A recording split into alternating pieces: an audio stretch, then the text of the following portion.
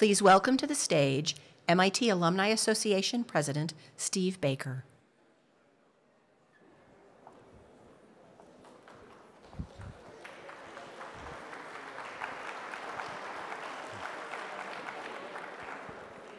Good morning, everyone. Welcome back to our Tech Day program. Thank you all. I'm Steve Baker, and I'm honored to be entering my final month as MIT Alumni Association President. What a way to cap a great year. Tech Day is one of the Institute's most enduring traditions, and a celebration of the desire of our MIT community to never stop learning and never stop problem solving. We all share that as alumni. Another tenet of our community, as you know, is the application of our knowledge in service to society. During the past few years, the MIT Alumni Association has introduced several outstanding new initiatives, and the creation of the MIT Alumni Better Service Award is among the most significant. Now in its second year, this award honors alumni who have proven an ability, passion, and unwavering commitment to the MIT ideal of working wisely, creatively, and effectively for the betterment of humankind. The Service Award was created in complement with the MIT Alumni Association's long-standing leadership awards. While those recognize service to the MIT community, this new honor celebrates the service that our alumni provide to their communities around the world.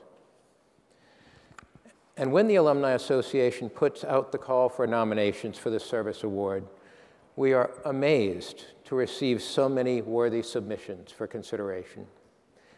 This year, the awards committee for the Alumni Association Board of Directors decided to honor not one, not two, but 3 Better World Service Award recipients.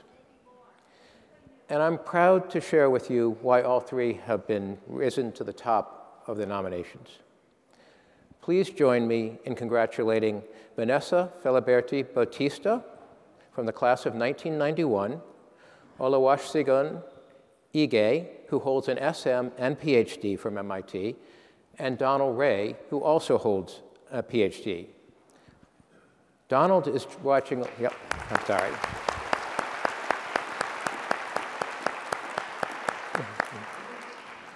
Donald is watching with us online. Vanessa and Segun, would you please join me on stage? Congratulations. Congratulations. Please stand over here while I read your citation. Vanessa is an outstanding leader who has committed herself to the cause of enabling equal access for technological jobs for underrepresented populations. Her work in creating, leading, and supporting programs for education, job training, and career development has enabled hundreds of racial and ethnic minorities and economically disadvantaged individuals to find life-changing opportunities to achieve their career and life goals. She has inspired countless young technologists to find their place and their worth in their work. As a lead for the women's community within the workplace, Vanessa has organized early in career activities, mentorship rings, and even argued with architects to include nursing facilities that new mothers need when they return to work. Vanessa has focused her service-related efforts on equity and inclusion, creating opportunities and working tirelessly to promote diversity, equity, and inclusion. Please join me in congratulating Vanessa.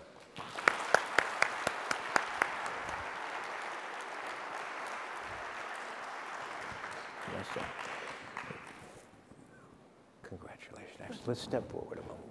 Get a photo. Congratulations very much. Well done. Well deserved. We also have an award for you. We'll present after.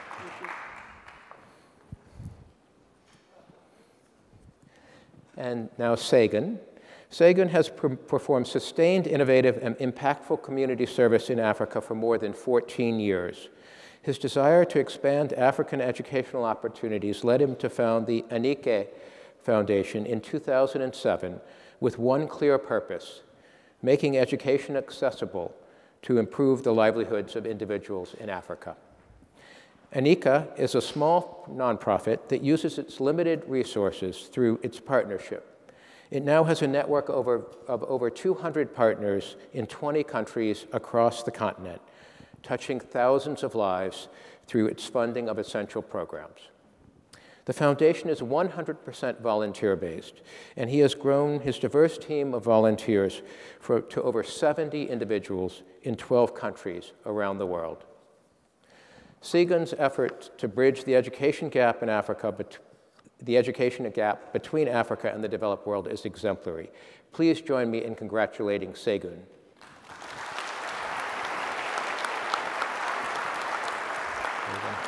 Congratulations. Thank you. Congratulations. Well deserved. Thank you very much. Finally, watching on the live stream, Donald Ray. Donald's vision was to pair retired or semi-retired STEM professionals with K-12 educators to enable those educators to have a rich resource for their classroom studies across STEM topics. To that end, he founded the American Association for Advancement of Science STEM Volunteers Program in concert with the AAAS leadership in 2004. Serving just one single school district in that first year, the program has grown to encompass 5 school districts in the greater DC metro area and includes more than 180 volunteers serving more than 6,000 students. Through the foundation, Donald has made a deep impact on the community with his excellent training and delegation skills and his dedicated spirit. Please join me in congratulating him. I'm going to wave at him at home, and let's give him a round of applause, too.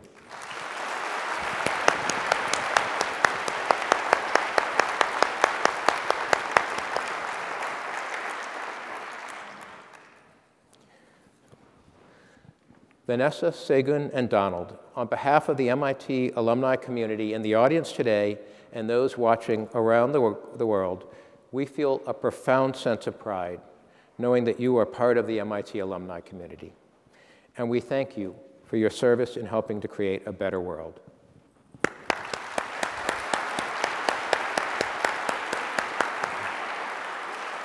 Thank you. And now back to our Tech Day program. Please welcome to the stage MIT Professor Taylor Perron.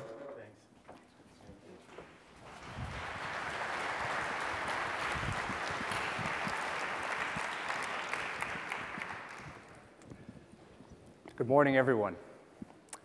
I want to start with no pictures and a question for you. Do you ever wonder what your life would be like if a few key details were different? What if you'd chosen a different career? What if you were born a generation earlier? What if you'd never come to MIT? Now, I know you would have turned out fine, but we wouldn't be here together today. We'll never know the answers to any of these questions. We only get one reality. And that is what I think is so cool about Earth and planets. They actually give you glimpses of alternate realities. Let me give you a few examples to illustrate what I mean.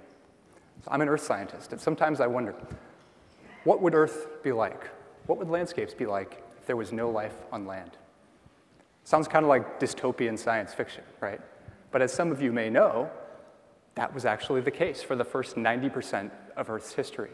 And now geologists can use ancient rocks to try to reconstruct what landscapes were like before there were plants or animals on the continents. Some of my MIT colleagues discover planets that are orbiting other stars. Every single one of those planetary systems is an alternate reality, and some of them are wildly different from our own. And how about this one? What would landscapes on Earth be like if gravity was 7 times weaker, and if you replaced all the water in the hydrologic cycle with liquid natural gas?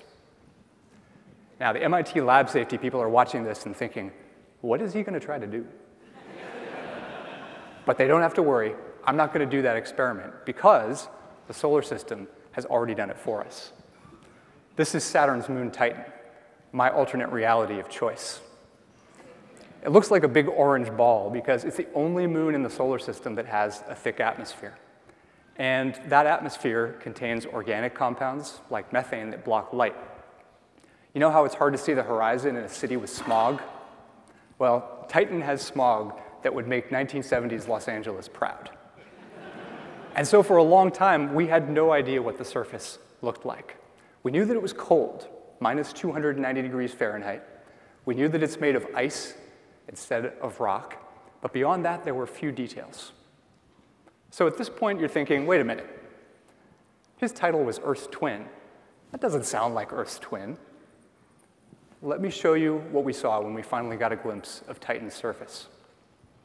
The reason we finally got a glimpse of Titan's surface was the Cassini-Huygens spacecraft mission, which went into orbit around Saturn in 2004.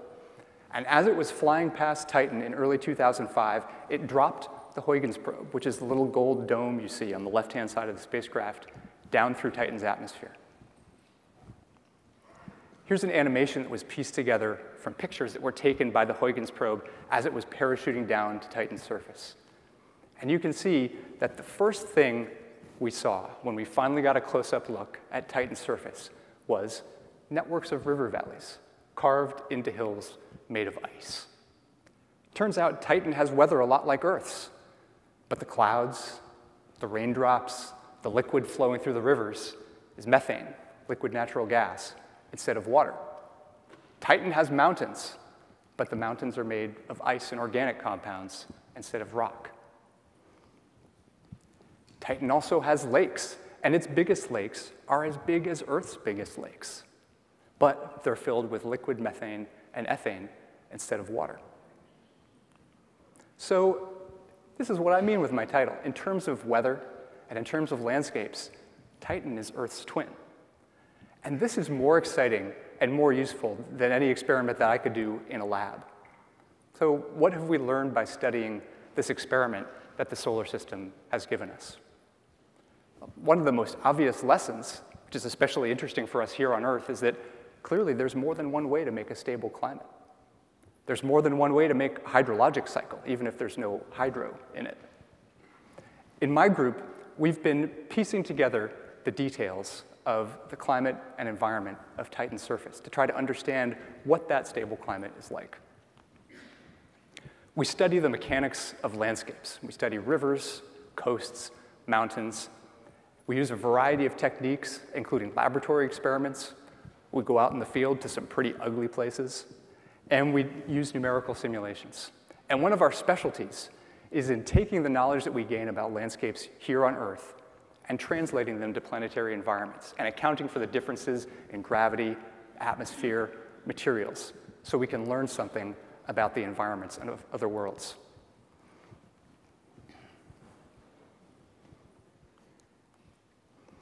One of the challenges in our Titan research is that we can't always see these landscapes up close. And so sometimes we have to get creative and invent techniques that we would never bother to use on Earth, where we can actually go and stand on the landscape and do field work. As an example, we've developed a technique that allows us to measure the rate of flow through rivers on Titan or other worlds just with measurements of the width of the channel and how steep the river is. And both of those are things that we can actually observe remotely. Now, we have to test these ideas on Earth to make sure we get the right answer in a place where we know what that answer is before we apply them to other worlds.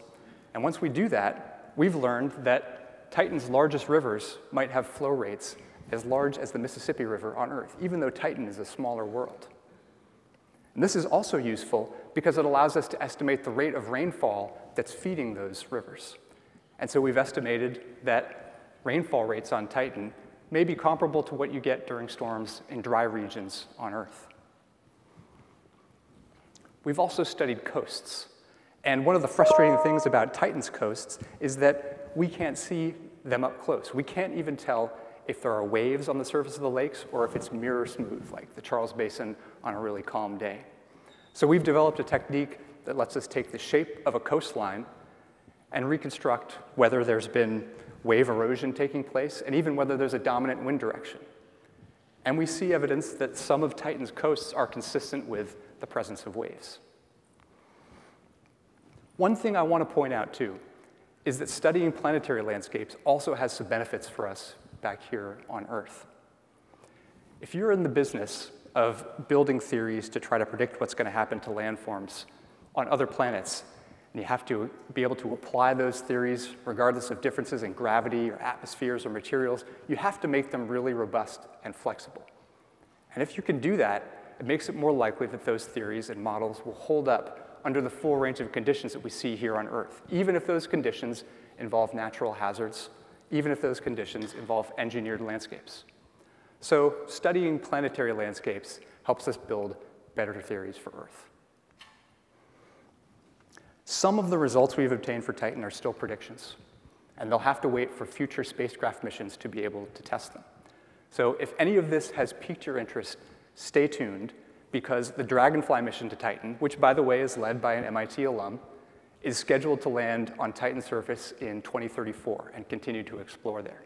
And given how much we learned when the Huygens probe touched down on the surface of Titan almost 20 years ago, Dragonfly is guaranteed to surprise us.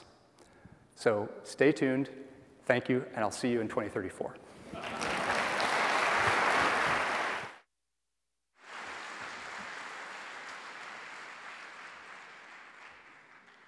Please welcome to the stage MIT Assistant Professor Erin Kara.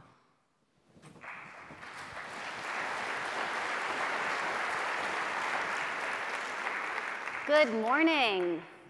All right, I'd like you to take a listen with me.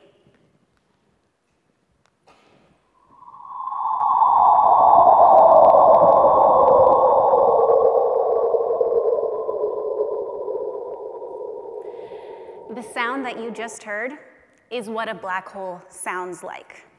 And I'll tell you, the first time that I heard that sound, I got shivers down my spine. And it's not because it's kind of spooky sounding, which it is, but it's because I could hear the general relativity in that sound. So what I want to tell you about today is, how we use these echoes to understand black holes and how they grow. And I hope by the end of this talk, you too will be able to hear the general relativity. Okay, so let's start with this beautiful image taken with the James Webb Space Telescope, our newest, biggest toy in astronomy. And when this image first came out, a lot of people were looking at that beautiful spiral galaxy that you see in the foreground.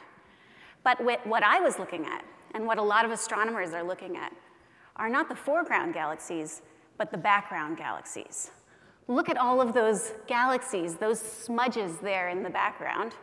All of those are galaxies. Some of them are in the nearby universe. That means something like 100 million light years away. And some of them are from the very beginnings of the universe, when the universe was a few 100 million years old.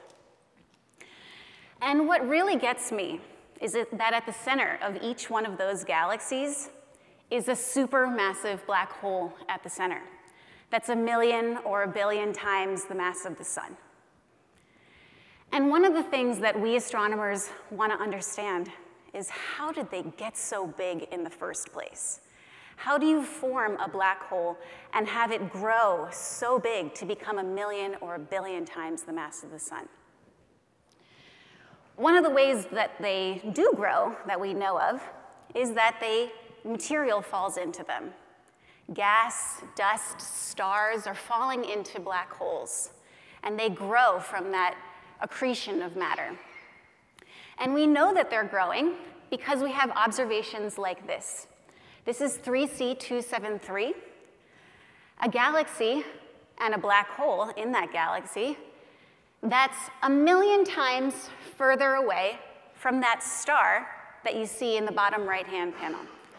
But what's amazing is that this black hole is even brighter than the star that's 1 million times closer. And so maybe you remember from 802, electricity and magnetism, that the luminosity goes as the distance squared. And so what that means is that 3C273 is actually 1 trillion times more luminous than that foreground star. And the only thing in the universe that can create that amazing amount of luminosity is the accretion of gas onto a black hole. Gas it funnels towards the black hole, it loses its gravitational potential energy, and that energy is released in the form of radiation. So much radiation that it totally outshines all of the stars in the galaxy. And what we want to understand is, how does this process work in detail? How do you go from matter falling in to this incredible amount of radiation coming out? And to answer that question, we really need to zoom in to the innermost regions around black holes, to the event horizon scales, where most of the energy is being released. And so, what's awesome is, now when I say we need to zoom in to event horizon scales around black holes, you all have an image of what that looks like. This image, taken by the Event Horizon Telescope, is an amazing feat of engineering. And what we've done here, what this Event Horizon Telescope collaboration has done, is to directly image the very close environments, the Event Horizon scales around this black hole M87. That's about 1 billion times the mass of the sun.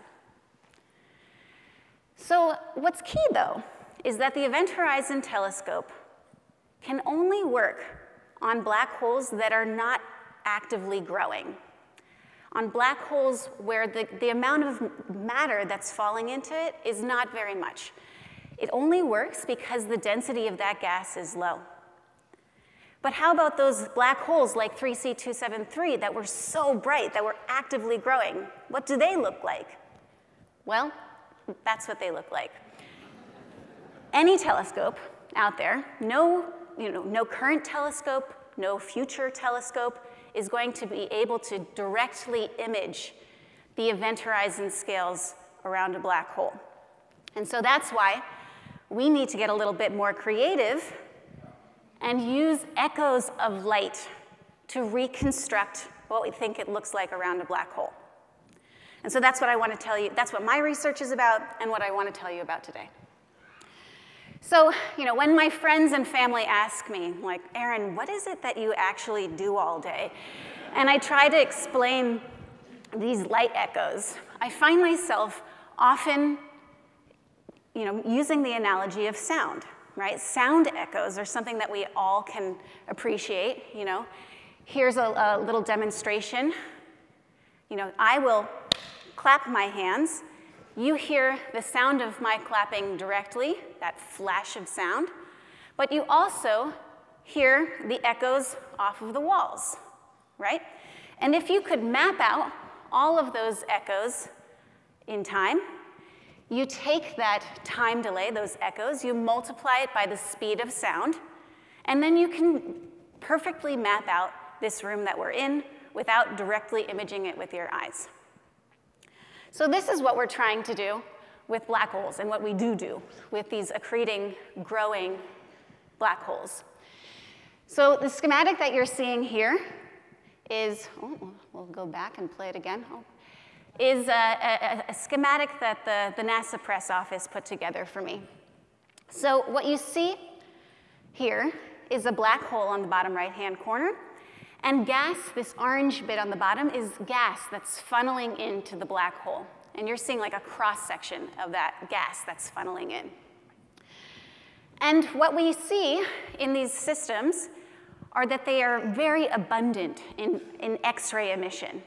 X-rays are coming from this hot plasma around the black hole that we call the X-ray corona, because it's around the black hole. And the blue there is that shining source of X-ray light. In the sound analogy, it's that clap.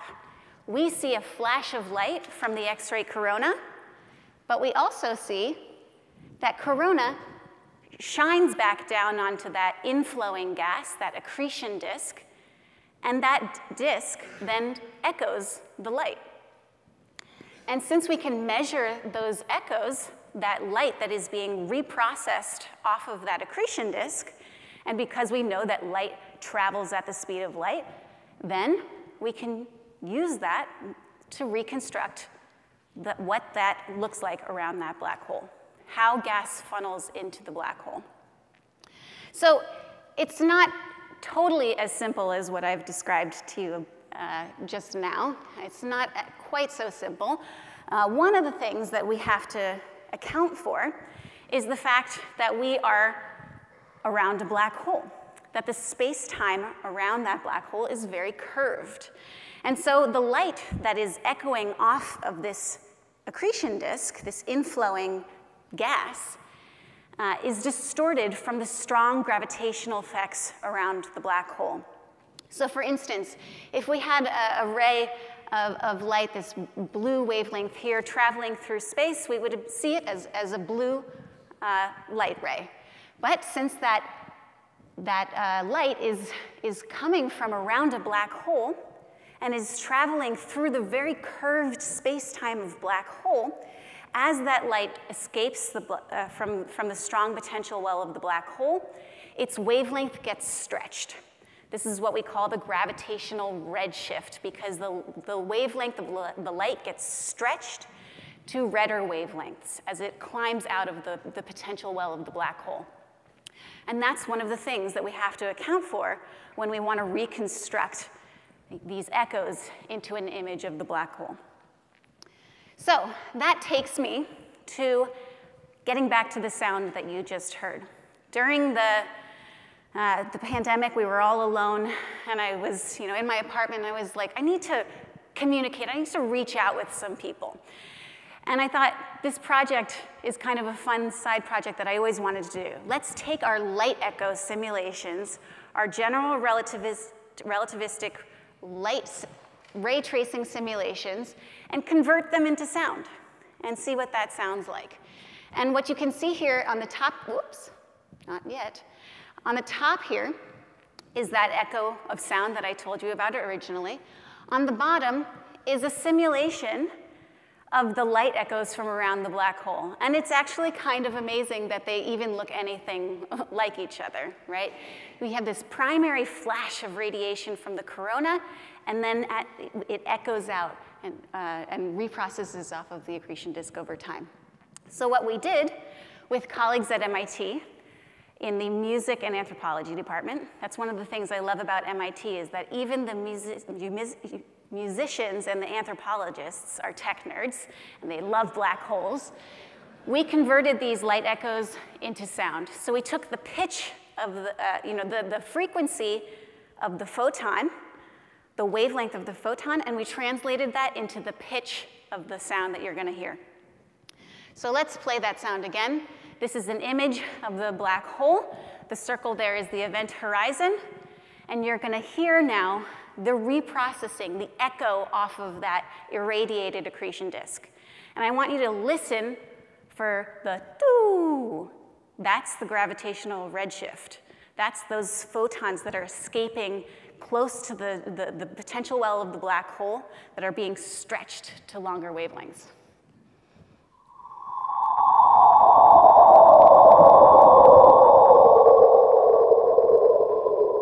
Did you hear the general relativity? You got it? Okay, that's all I have for you today. I just want to thank my research group and MIT School of Science. Thank you.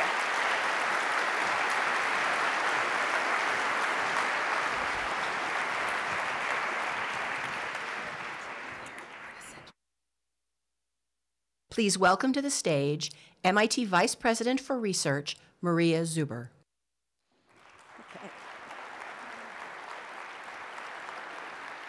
Okay, thanks everybody. We're back, and we're going to get started right away with the second panel. So I'm going to call Taylor and Erin to come out and start the questioning. So get your questions in. If you're streaming in, there's a Slido box beneath the stream. And if you're here in the audience, you can scan the QR code and give us the same kind of interesting questions that you gave us in the last session.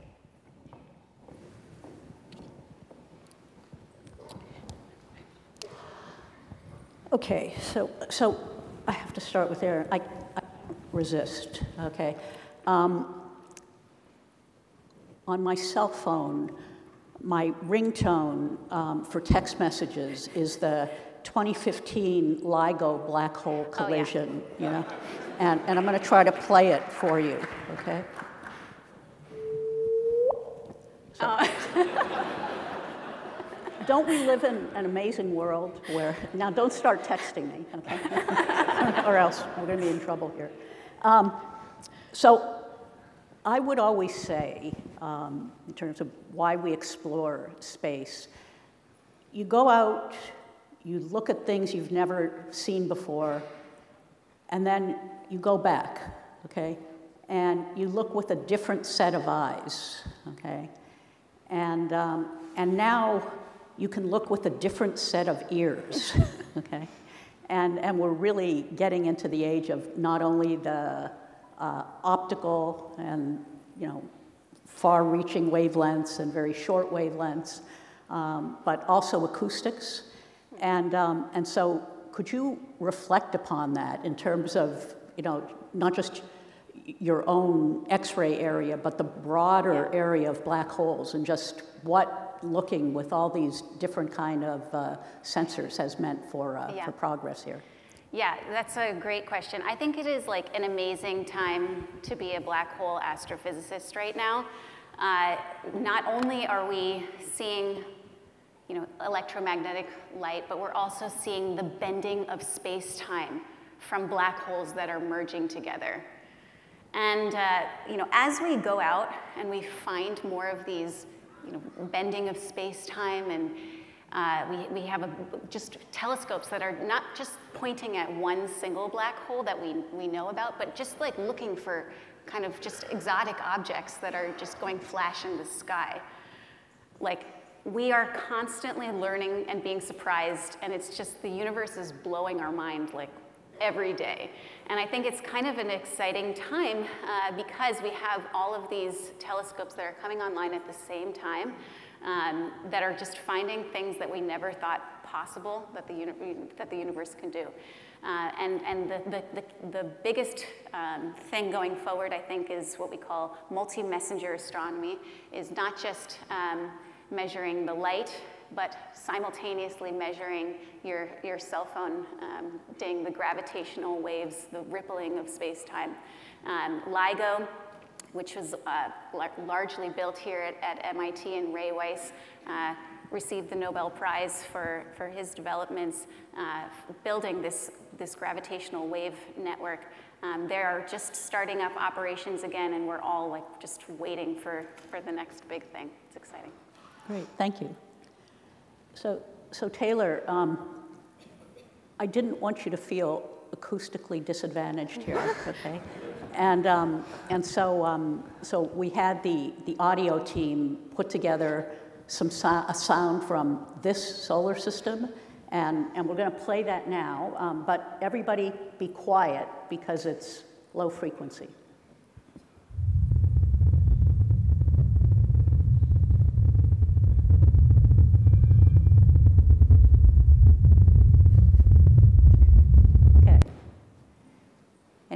Any idea what that is? A quiz.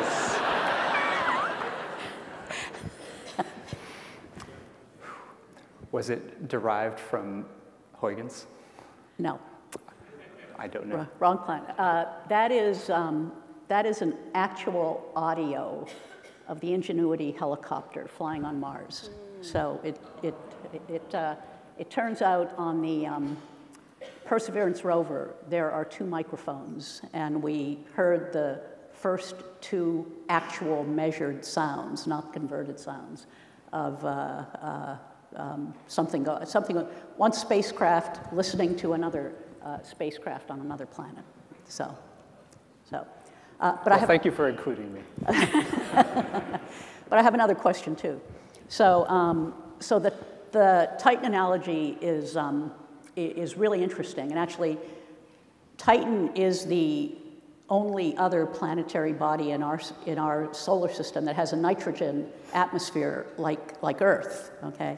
Far more common atmospheres are carbon dioxide, and of course we're worried a lot about the accumulation of carbon dioxide in the atmosphere of our planet. And in your talk, you just really nicely laid out the idea of nature doing another experiment for us in some other part of the solar system. So 2 other planets that have carbon dioxide atmospheres are one, Mars, okay, which lost most of its atmosphere, and then Venus, which has had a runaway greenhouse. So maybe reflect upon if there's anything to be learned about what's happening on our own Earth with the accumulation of CO2 from these 2 other natural experiments that we have bookending the Earth in our journey around the sun. Yeah, that's a great question. And that is probably one of the first big atmospheric natural experiments in the solar system that we became acutely aware of, is that the trajectories of Mars and Venus, even though there are a lot of similarities to Earth, have been so different and have turned out so differently now. Obviously, Mars now very cold, Venus rather uncomfortably hot and high pressure. And so one of the things I mentioned when I was speaking to you earlier is that it's interesting that we see that Titan, at least right now, has a stable climate. And Venus and Mars, in terms of their CO2 greenhouse, have taught us that that's not a given, right? Things can kind of go in a different direction. So this is a major goal of those of us who pay attention to terrestrial planets, rocky planets, to try to understand their climates. And one of the things that we've been trying to do, at least on Mars and the Mars community in general, is to understand what the early climate was like using some clues on the surface to maybe tell us what was happening through time in terms of that atmospheric evolution. How long did the CO2 greenhouse effect on Mars stick around and maybe keep the surface, if not as warm as on Earth, maybe warmer than it is now. And then on Venus, what happened to put all of that CO2 in the atmosphere with no way of being recycled, kind of like it is on Earth. And so the geologists get in on this too, because we try to understand what regulates the concentration of CO2 in our atmosphere. Plate tectonics probably plays a big role in that. And so we'd like to understand what about Mars and Venus prevented a regulatory system like that. Great, thank you. All right, we're going to now move to our questions from our alumni friends. Erin, let's start with you. There's a question asking you to describe the shape, the 3-dimensional shape of the accretion disk. Does it look like a bagel? Is it stable? Is it unstable? Clue us in here. Yeah, so you'll remember now from 801, right? Conservation of angular momentum. Sometimes I get asked, like, why isn't everything just sucked into the black hole, right? And it's because of conservation of angular momentum, right? Imagine you have a black hole here and you're trying to throw a particle of gas into that black hole. You know, you'd have to have impossibly precise aim to hit it directly. And more likely, what's going to happen is that that particle of gas is going to get whipped around the black hole, right? And it's not just one particle of gas, it's many particles of gas that are interacting with each other and the black hole. And because of conservation of angular momentum, they start forming into a disk around the black hole, orbiting around the black hole in a disk. And then it turns, so, you know, it's kind of like a donut or like a flat disk. But what we see is actually something a lot more complex. And that's because of the bending of light around in the strong potential well of the black hole. So what's crazy about relativity is that, you know, light takes straight paths, but it's that space is curved, so you know this accretion disk, this flat accretion disk, that, you know, to you, if you're looking at it edge on, maybe you wouldn't see the back side of that disk, but because some of those photons from the accretion disk, they get bent over the black hole, and we see them into our line of sight. And so part of that image from the Event Horizon Telescope that you saw is light from the backside of the black hole that's being bent into our line of sight. And so it looks that flat disk then starts to appear kind of more bulbous shaped because of those relativistic effects. Great, thank you. Taylor, there's a question here about how does Titan retain its atmosphere? Is there solar wind stripping did a number on Mars? What's going on out in the Saturnian system? Yeah. So Titan's atmosphere, in fact, is more massive than Earth's, the only moon out of hundreds that seems to have managed to do that. And there are a bunch of mysteries about it, one of which is, well, why does it have all this methane? It breaks down in the atmosphere due to the sunlight, so there probably is a source replenishing it. But one possible answer to that question is that Titan spends enough time in the close embrace of Saturn and Saturn's magnetosphere that it might shield it from the stripping of its atmosphere. So between that and a source of gases, that apparently has helped it hang on to its atmosphere. Okay. Erin, back to you. What do you assume about the mass distribution inside the black hole and why? Oh. So we have no information from within the event horizon of the black hole. And so we assume that it's just once the matter goes into the black hole, it's just a point mass that grows larger and larger. Sometimes I think that that's a little bit disappointing to people from the perspective of an observational astrophysicist. Is what happens, what's the mass distribution? I mean, as far as I kind of see, is that matter just flows through that accretion disk. Eventually it'll go past the event horizon and it just grows the black hole. And it has no distribution in space because it ends up in the singularity. And so what we can measure, even though we have no information from outside of the event horizon, we can see things, we can infer properties of the black hole, its mass, how fast it's rotating, because all of that has an effect on the space-time geometry around the event horizon. So the more massive your black hole, the larger your event horizon is going to be. And so if you can measure the size of your accretion disk will also scale with the mass of the black hole. Stars orbiting around the inner regions around the black hole will travel at a particular velocity because of that particular mass of the black hole. And then we can infer also things like the spin of the black hole, which is one of the topics that I'm really excited about. That's a little bit harder to measure than the mass of the black hole, but again, it changes the geometry, the space-time geometry that we can even observe outside of the event horizon. So we can infer those properties of the black hole itself, even from outside of the event horizon. Yeah. Cool. All right, back to Taylor. When Dragonfly gets information from Titan in, this says 2023, but it should be 2034, how long will it take before the information is received and analyzed and the results reported? So people are eager. They are obviously. eager. Well, I'm glad to hear that. The bad news is it takes a long time to get to Saturn. So the launch is scheduled for 2027, so it takes about 7 years to get there. It is still an if, because we haven't launched yet, but hopefully when the data come back.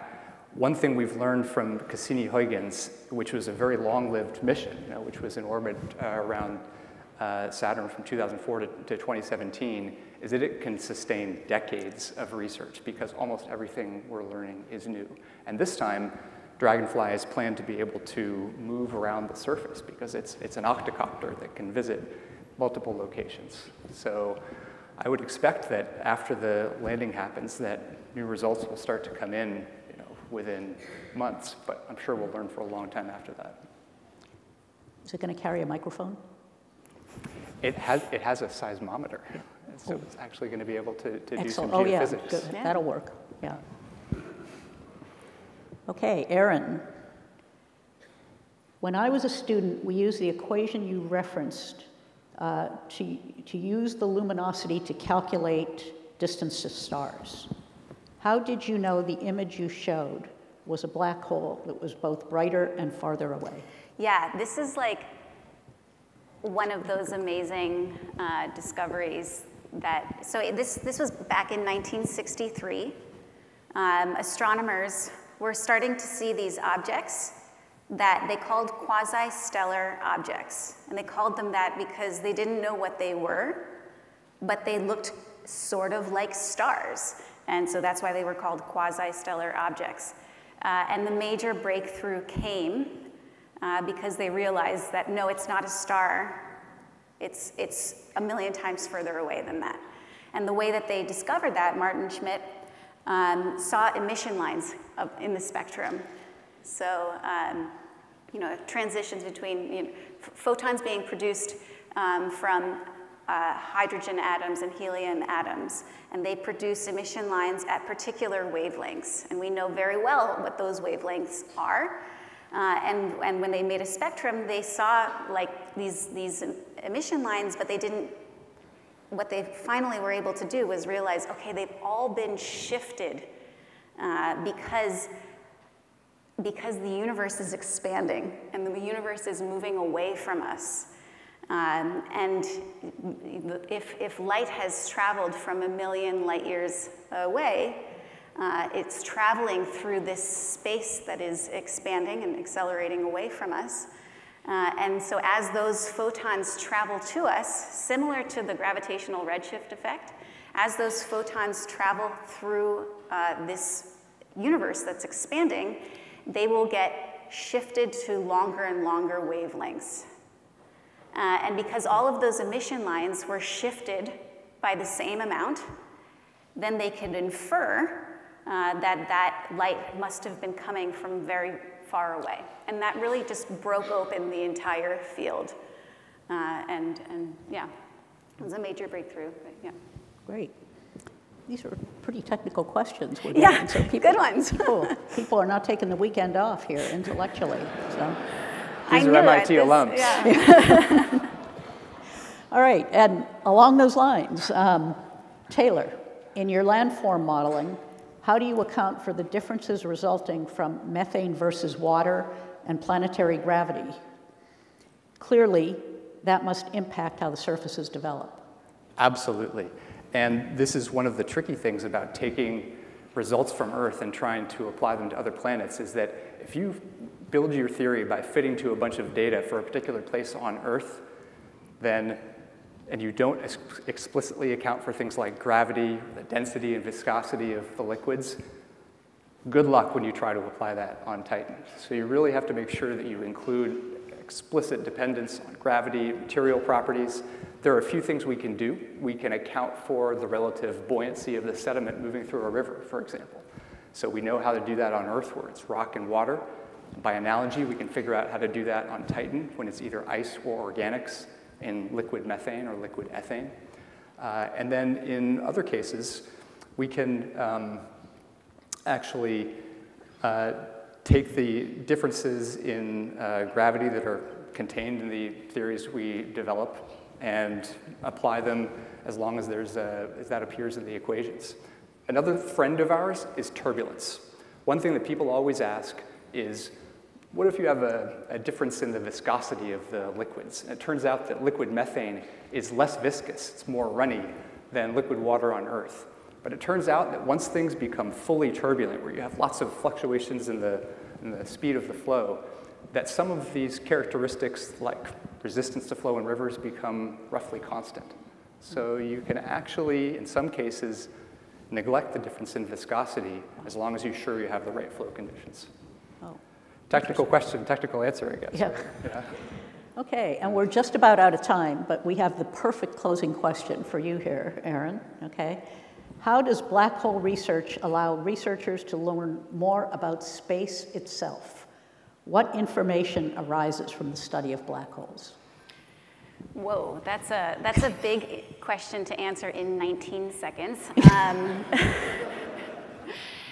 I think that what is amazing about black holes, right, and the reason that I study black holes is that are vitally important for understanding why the galaxy looks the way that it does.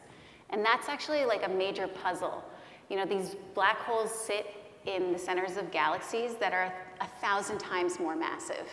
So why should the galaxy care at all what that puny little black hole is doing? But it turns out that the black hole actually dictates how the galaxy evolves. And it's because that accretion of gas is releasing all of this energy that can affect the galaxy on large scales. And so if we can understand how the growth of black holes leads to the production of this radiation, we can understand how galaxies evolve, why our Milky Way looks the way that it does. And I think that that's like ultimately the big question is, you know, why are we here? Why does the solar system look the way that it does? And black holes are actually a very important piece of that puzzle. Great. Well, let's thank our panelists. Erin and Taylor, great job.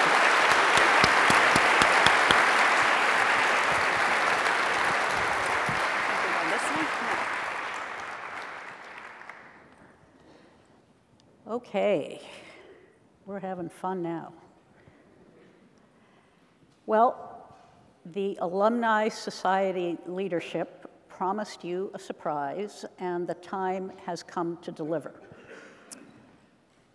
We've got two alums who really wanted to be with us today, but they just couldn't get the right connecting flights to work. So they're about 250 miles away, and I know that doesn't sound like too much, but thinking about the topic of today's event, you're probably catching on by now that we're talking about 250 miles that way. Okay? And so a couple of weeks ago, I was out in Pasadena at the Jet Propulsion Laboratory helping out a little bit with the next Mars mission. And I had the distinct pleasure of interviewing Steve Bowen and Woody Hoburg, MIT alums who are currently on the International Space Station. So we're going to play now a video of that conversation. And Whitney and her team just had an awful lot of fun planning this presentation for you, and I hope you all enjoy it as much as the team enjoyed putting it together and bringing it to you. So stay tuned. Station Houston, are you ready for the event? Station, this is Professor Zuber. How do you hear me? And Professor Zuber, we hear you loud and clear. How do you hear us? I hear you just great. So it's a real pleasure to see you again. Woody, last time we met in person was on the MIT campus, and Steve, a pleasure to meet you for the first time. So for you both, I'm the Vice President for Research at MIT and also a professor in the EAPS department, and it's just fantastic to speak with you both today. Okay, well, I'm actually broadcasting here from out on the West Coast with our partners at the Jet Propulsion Lab. So I know you both wanted to beam into our alumni reunion, especially because Tech Day this year is called Research from Above and Beyond MIT in Space. And I'm the moderator for this year's event, and I thought we needed to include those who are physically closest to the work. And so you two were naturals to think about. Well, thank you, Professor Zuber. We certainly wish we could be there to experience the excitement in person, but it's just thinking about MIT, it's such a special place, really one of the most amazing places on Earth. So Woody, you were the faculty advisor for the Rocket Club when you were a professor back at MIT. I'm sure we have some Rocket Club alums who are tuning in today. Do you want to give them a shout out? Yes, absolutely. Hello, MIT Rocket Team. Rocketry was actually a big part of my early development. That's why, as a young faculty member at MIT, it was an honor and a privilege to get to be their faculty mentor. And I'm just so proud of all the students that not only work on really hard classes at MIT, but also enjoy getting their hands dirty playing with some real hardware. I know I learned a lot from doing that, and it's awesome to see students that are also excited about that. I will also give 2 quick shout outs to the MIT Outing Club and the MIT Ski Team. Both of those organizations taught me a lot about teamwork and appreciating the outdoors, and they certainly left a mark on me as an undergraduate. So for both of you, what was the biggest surprise about going into space? You know, obviously you train and you train and you train and you prepare, and then you get up there and it's amazing, right? Yes, there is that. The thing that I have to say this every single time, that the thing that amazes me is how much doesn't surprise us when we get here, because the training is so good and so intense, and then the opportunity to be able to work with people who have been here before really prepares you well for when you get here, what you're going to experience, the pleasant as well as the unpleasant. You know, we kind of discussed it all, and certain things never get old. For instance, floating just never gets old. The view out the window never gets old. I don't know, what do you think, Woody? So on. Yeah, for me, I think the single most amazing part has been watching how the human body evolves and adapts to new environments. That is truly remarkable. And it's everything from watching our vestibular system change to the fluid shifts in our body. It's a pretty extreme change in environment. And the human body just, I grew about 3 inches up here, spinal elongation, just from the loading being different. And all sorts of other changes that you definitely feel and notice, but it's just amazing watching the body adapt. And it's also impressive mentally, just how quickly you get used to new environments. I still remember, this is my first flight, unlike Steve, but I remember the feeling of being on the ground and not knowing quite what it would be like to be always weightless and to be in space. It's a new experience. And have this amazing ride up on the rocket, 8 minutes of excitement, flying uphill, and then second engine cutoff, and you're weightless. And that was a little over 60 days ago for me, and I've been weightless ever since. And it's amazing how quickly you get used to that being your new normal. So Woody, you talked about the influence of rocketry when you were growing up and how it got you interested, how interested you were. Steve, were you always interested in space, or did you develop that interest at a later time? Oh no, I was always interested in space. I'm significantly older than Woody, shall I say, and so I actually watched Neil Armstrong step onto the moon in 1969, and so as a very young child, it sort of set the bit in my brain. I never thought it was possible, though. I mean, I joined the submarine force after graduating from college. And it didn't seem like a career path option, but I applied and I was accepted, and it's which is like winning the lottery in my mind, and it's been amazing ever since. But it was always back there, but it's one of those things you never think you can do, and so just sort of out there for everybody. The worst they can say is no, and that would have been okay. I would have been perfectly happy, but this is just an amazing opportunity, amazing experience. And I want to add on to something that Woody was saying about how the body adapts. And this is not a fashion statement. This is actually part of the science we do up here. I don't usually wear headbands, but I actually have a whole suit with a suite of tools that are measuring part of my biometrics. And so we are our own experiments as well. So I know that you both have a message that you'd like to transmit to the surface here.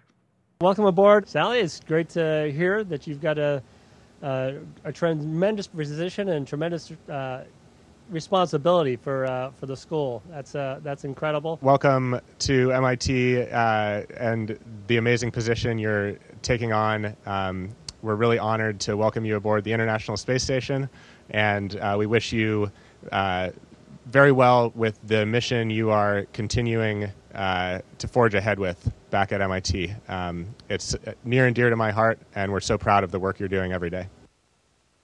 Okay, well, they're letting me know that we're coming to the end of our time, so I'd like to take this opportunity to to thank both of you, to congratulate you for representing MIT in such a dramatic and hopeful way. And thank you for being a part of MIT's Tech Day. Steve and Woody. Yeah, thank you. It's such a pleasure to get to talk with you, Professor Zuber, and to the MIT community. The work that you are doing is so important, and whether you're a student learning and getting ready to contribute as a leader in science or technology, we need you. We need you for the challenges ahead. Or to the faculty members and other members of the MIT community, you're pushing the boundaries, and we're so proud of everything you're doing. Such a special place, and it was just an honor to get to talk to you today. Station, this is Houston ACR. That concludes our event. Thank you to all the participants from MIT and JPL. For the ISS, we'll resume normal operational audio communications.